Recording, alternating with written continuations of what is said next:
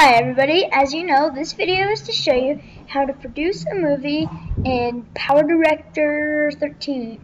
So this is a pretty easy thing to do, so let's get started.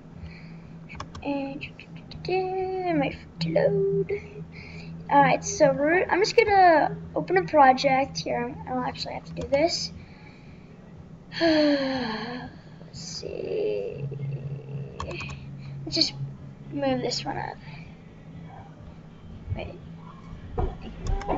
Wait, sorry. Okay, I'm gonna do another one.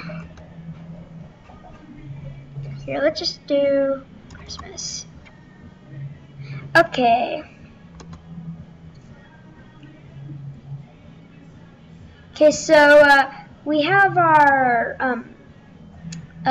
movie that you want to do. So up here you have a bunch of different options. There's capture, edit, produce, and create disc.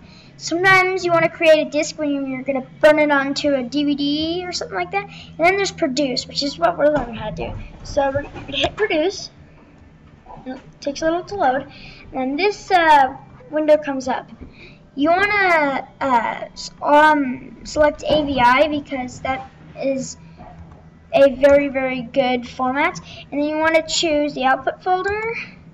Let's just put it to the desktop. And you're going to title it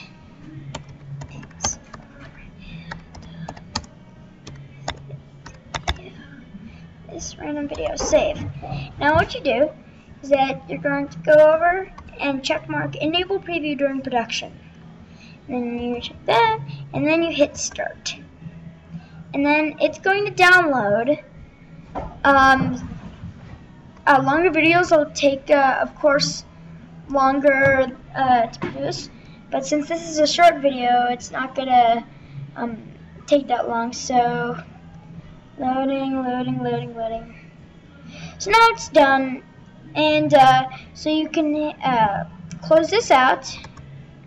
And then you go over to where you saved it, and if you go down here, there it shows up. And so yeah, that's how to produce a video in PowerDirector 13, and I hope you enjoy watching.